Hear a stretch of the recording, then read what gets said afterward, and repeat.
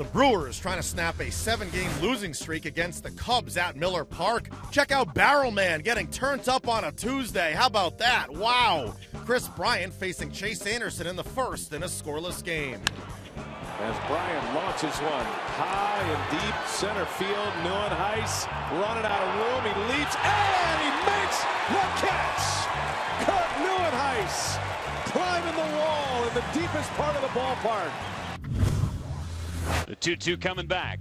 Swing and a drive deep left field, and it is gone. The Brewers lead 1-0.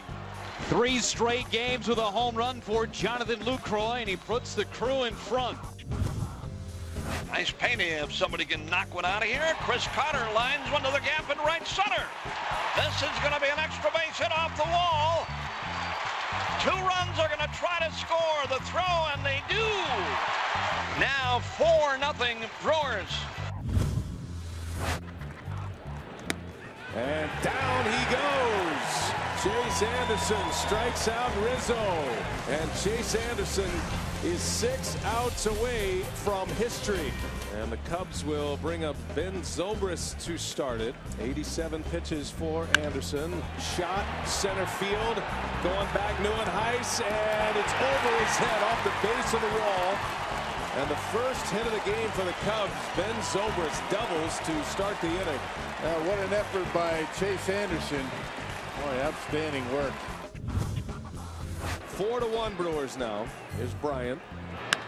And now Bryant launches into deep left field. And Braun, watch out and fly. Back-to-back home runs. Chris Bryant goes deep.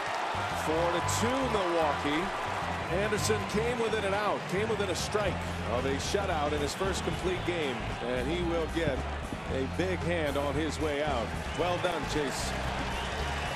Jeffress is running. Here he comes to Rizzo. Swing and a miss. He struck him out.